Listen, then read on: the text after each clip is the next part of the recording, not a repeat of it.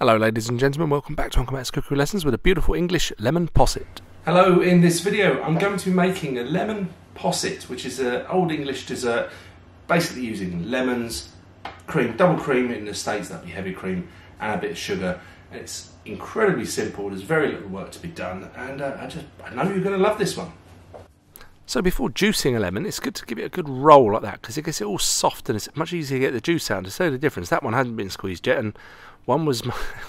Stop it, I know what you're thinking. Anyway, so yes, roll it around first, but then we're going to get the zest off, and I'm not very good with that technique, so I just sort of hold my microplane that way, and however you want to do it, but just don't go backwards and forwards on the same spot for too long, because the white bit isn't very nice. Anyway, so juicing, you can do it the traditional way, just with your hands. I like one of those things, they're dead cheap, it really gets the most of the juice out. Or if you haven't got one of them, you'll have one of them fork things. I mean, everyone's got one of them surely. But yeah, get it all out. And I'll have a quick word with you. Hi, if you're here because of the recent boost my channel's had from the bread and butter pudding video, which is really old, thank you so much and very, very welcome here. Please do, though, take time to watch some of the other videos that I've made, hundreds in fact, that YouTube doesn't recommend very much. And yeah, and like and comment and all that sort of stuff, because it would really help my channel to grow, and I'll be so grateful to you. Thank you. Yeah, had a ton of views lately, and hopefully it carries on like that. Anyway, so just measuring out from this recipe, the juice and the cream was a set amount. Obviously that recipe will be in the description below. There goes the zest. So I've got the cream, the sugar and the zest. Let's get that on the stove. We're holding the juice back for a little while, so get it on. One of these rubber spatulas is ideal because you get to really scrape the sides, so you don't get that burnt bit of cream on the sides. So just take care of this.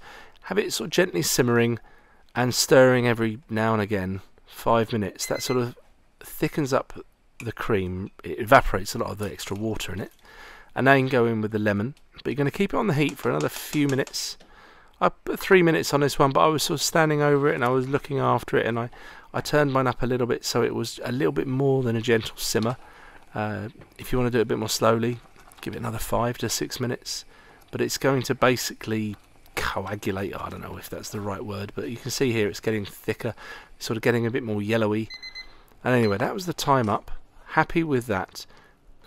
I like to put mine into a jug before going into a mould. And which mould? It could be a martini glass, a ramekin, even a big bowl like that, but I went for a tumbler basically. I think that's what you'd call a tumbler, and just sort of carefully measure it out. This recipe was ideal for 3. It's very rich, even though it's sort of sharp and tangy, it is a very rich. It's cream after all, so I don't go all the way to the top there. And if you want to get rid of bubbles, that's a good little technique. And then get them in the fridge. And you can do this a couple of days ahead, or you know, a couple of hours ahead. It's fine.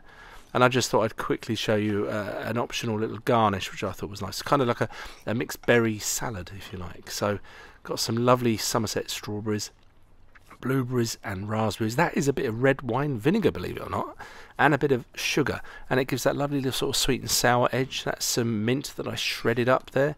Give that a little stir around. I'm going to let it steep, and then I thought, oh no, I don't remember, black pepper is also really, really nice with strawberries. So I sort of did that about half an hour before serving. You can see now, after just a couple of hours in the fridge, it's completely set. I'm just going to pile up these berries on top. I mean, we're just about to serve now, so final touch, maybe a little icing sugar to make it look all snazzy.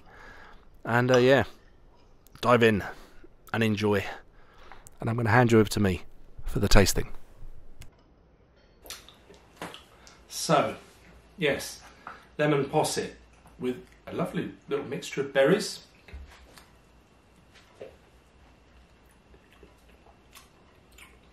For me, it's just the right amount of like tang and sweetness and richness. Really, really lovely. Very nice with some biscuits, some shortbread biscuit or something like that. Anyway, I do hope you give that a try. I think you'll really like it. And I say, anyone new here or if you're watching, I've had a little bit of a boost recently with my channel, but to keep that going, it'd be really good if people can like and comment and share and things like that on not just one video I have, on any videos you watch. I'd really appreciate it. And yeah, that's that. Thank you ever so much, and I'm just going to finish this off then. See ya. Bye.